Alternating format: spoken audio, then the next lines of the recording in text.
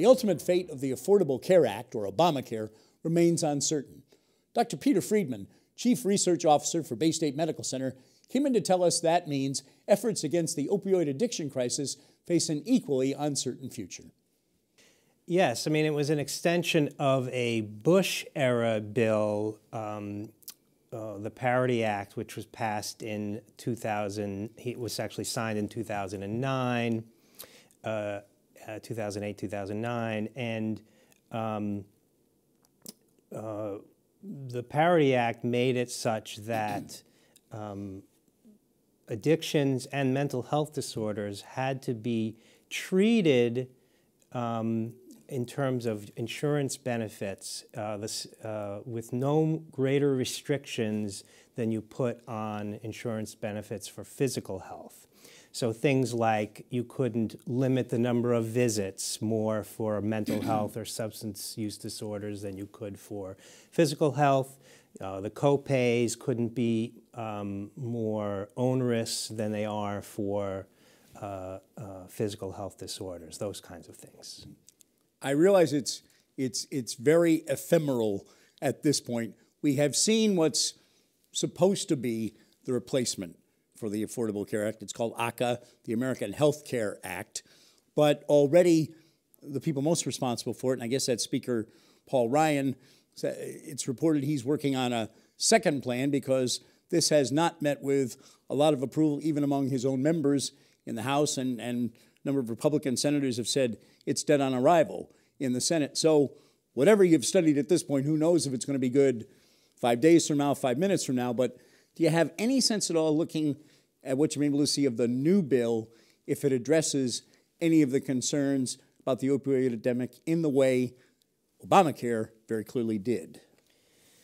Yeah, so the current bill, I think the major critique that has come out from the Congressional Budget Office, I mean, as we're taping, the CBO came out yesterday with their findings that ultimately 24 million people will be without, 24 million people who currently have insurance will be without insurance.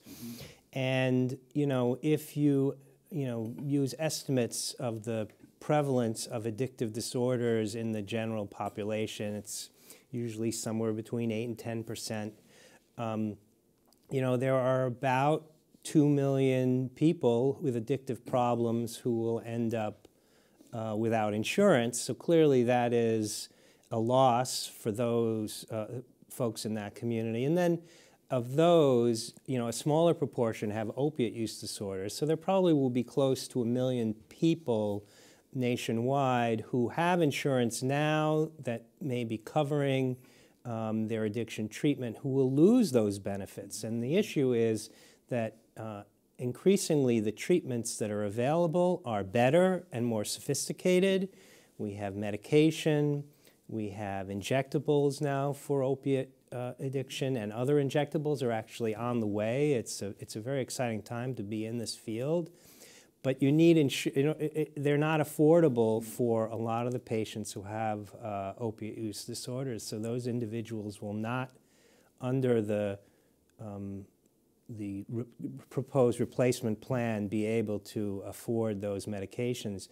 I mean, you listen to I'm not a politician, but you sort of listen to what the politicians are saying, and I think that there is not a notion that there should be universal coverage, that we shouldn't be forcing people to get insurance if they don't want it, but of course this is the downside of it, is nobody thinks they're going to get addiction, right? And nobody thinks that someone in their family is going to get that doesn't happen. That's not the kind of thing most people think of as happening to them. So that's the kind of thing that you need insurance for, because you never think it's going to happen to you or your family member. And so I think that really will be a consequence. You also make the point that rural areas, where in many cases the opioid addiction problem is very acute, you believe they would be hit hardest by Obamacare repeal. Yes. So what we're seeing is a lot of the growth in the epidemic has been outside of the major cities, in suburban areas, exurban areas, and in rural areas. Those places traditionally don't have the addiction treatment infrastructure that large cities have. So for example, if you're in Boston and you have an opioid addiction problem and you decide you want to get treatment, you can go to a methadone program. A lot of the methadone programs are funded by state block grants, and the state block grant still exists.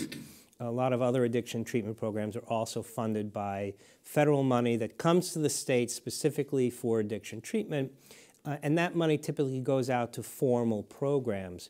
Well, the problem in rural areas is because the population density is lower, there are not as many of these formal programs to meet the increasing demand. So what's happened is, over the last 15 years, a lot of the treatment is starting to occur in physicians' offices. We now have a new medication called buprenorphine. It's popularly known by its brand name, which is Suboxone. And buprenorphine is a treatment that can be given by primary care physicians, so the proverbial country doc, in their office managing a group of patients who have opiate use disorder. If those individuals lose insurance, though, the ability of that doc or those small programs out in the rural areas to be able to treat those folks is going to be lost. Bottom line, to sum it up, we're running out of time, believe it or not.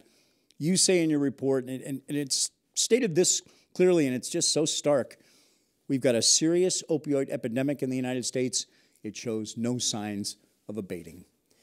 Yeah, it's still going strong. I do believe without Obamacare, it would have been a lot worse, and it would have been a lot worse, particularly in states that ultimately adopted the Medicaid expansion. A lot of the folks, as we've heard in the news, who've gotten insurance have gotten it through the Medicaid expansion. That's particularly true in some of the more rural states like Kentucky and West Virginia. But we've also seen benefits in Vermont and New Hampshire and, in our states to the north. In Massachusetts, we've had Romney Care. It certainly will be difficult in terms of the ongoing funding, but I think hopefully the impact on our state will be, lessened by the fact that we are committed to having insurance for all our citizens. Dr. Peter Friedman, thank you for coming in and spending some time with us. Appreciate it, sir. Thank you for having me.